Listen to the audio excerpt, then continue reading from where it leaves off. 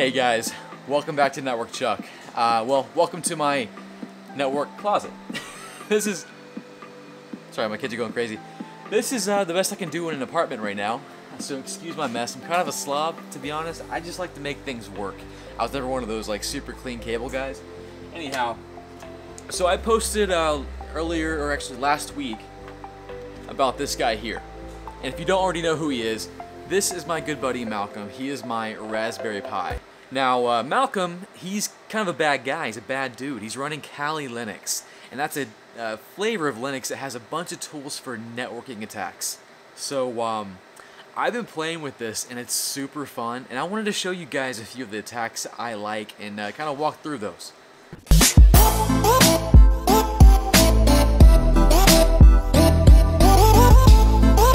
So I got him powered up. I can remotely access him via SSH and also VNC. He auto logs in, so that's good. So now I'm gonna plug him up to the switch here. I wanna show you a really awesome attack. It's called a VLAN hopping attack. And you're basically hacking into a switch. It's amazing. So I'm gonna plug him in, and I'm gonna go somewhere else. I'm just gonna walk away and try to hack into my own network. Let's give it a try.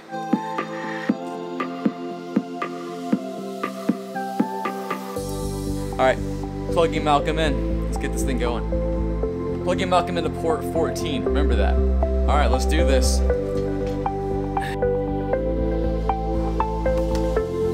Let's do this. Okay, so I am in a public area attempting to attack or hack into my own network, my own switch. Now yeah, I'm connected to my own VPN connection, so that's one thing. First things first, remember I plugged my Raspberry Pi into my switch on port 14, so let's go and just take a look at things. So before I actually do the attack, what is a VLAN hopping attack? You may not know what it is. Well, let's start with what is a VLAN?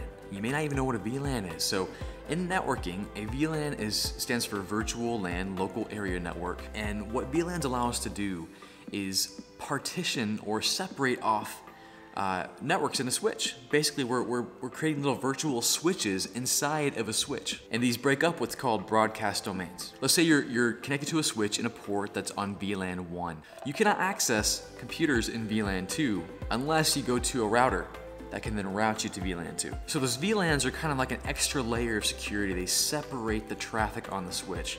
You cannot get to a host from VLAN 1 to VLAN 2 unless you go to a router or some kind of layer 3 device. Now that layer 3 device could also be the switch itself, but it still has to go through the routing process to get back to that VLAN, so it's an extra layer of security. Now what a VLAN hopping attack will do is it will attempt to hack that security. Now there are a couple ways to actually implement a VLAN hopping attack. I'm going to demonstrate today with my good old buddy Malcolm how to do it with the most popular method, and it's called switch spoofing. Now when you have a port on a switch, it's going to be one of two kinds. It'll either be an access port, which is typically what you plug your computer into, your printers and everything else, or it'll be a trunk port.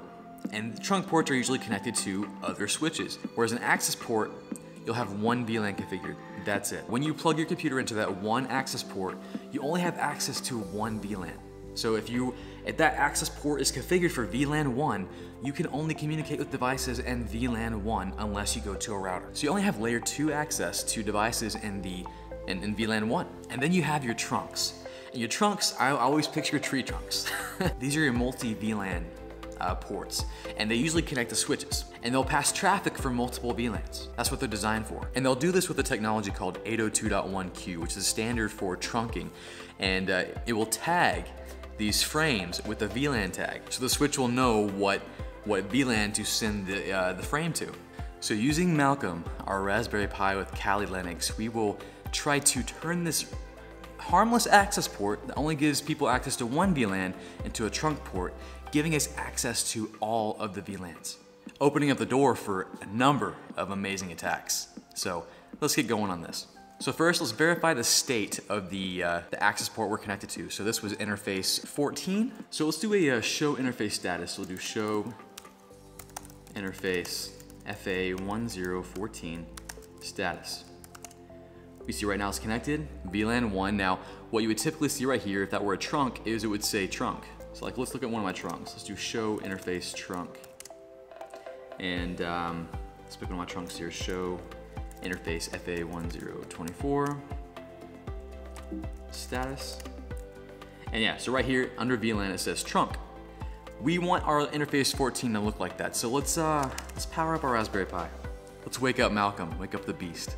All right, here he is. We're gonna launch an application called Yersinia. All right, so you can see that we can do a ton of attacks, but in particular, we're gonna do a DTP attack, the dynamic trunking protocol, which is what switches will use to negotiate if the report's gonna be a trunk or an access port. Now again, it's normally used by switches, right? But we're going to impersonate a switch with our Mr. Malcolm here and try to hack into it. So we'll use that attack, DTP. And then we'll select our attack type. Now, this is kind of cool. It's really stinking easy. This is all I'm doing. I'm selecting one for enabled trunking. And that was it. So let's go to our switch and see if it actually worked. So let's go show interface FA1014 status. Oh my gosh. Can you believe that? We just changed our, let's go look back at our status here. So before, not moments ago, it was just in an access port, VLAN 1. Now, it's a stinking trunk port. Show interface trunk. There he is, right there. And you know what? He has access to all VLANs. That's crazy. Now what we can do is set ourselves in our Yersinia Malcolm attack here to 802.1q mode and listen for all the broadcasts on the VLANs. Now you seeing what I'm seeing here? So not only did I convert this access port, this harmless access port, into a trunk, I'm now able to see what IP addresses they have and the VLANs. Now at this point, I could just assign myself an IP address in the VLAN of my choosing and access that network, no problem. So if I were a malicious hacker trying to do this, pretty easy, right? Now if you're studying for your CCNA or CCNA Security or CCNP Security, you might know, well, Chuck, default security practices is to do something, this one thing that will prevent this. What is that? So that's a really cool attack. We changed an access port into a trunk port with a really simple, it only took us a few seconds. Well guys, that's about it. If you like this type of video, like security stuff, hacking into things, let me know. I'll make more of these. I love security. And if you want to try this yourself, look in the links below. I'm going to list the Raspberry Pi I bought, everything you might need to get this started. So links below, check that out. And what's amazing is the first time I actually did this attack was not with the Raspberry Pi. It was actually in GNS3. You can run the entire attack in GNS3. Not even kidding. Let me know if you want to see that too. Whew, anyways, I'm tired. All that attacking, right? Well, if you haven't already, subscribe, hit that like button, and I'll catch you guys later.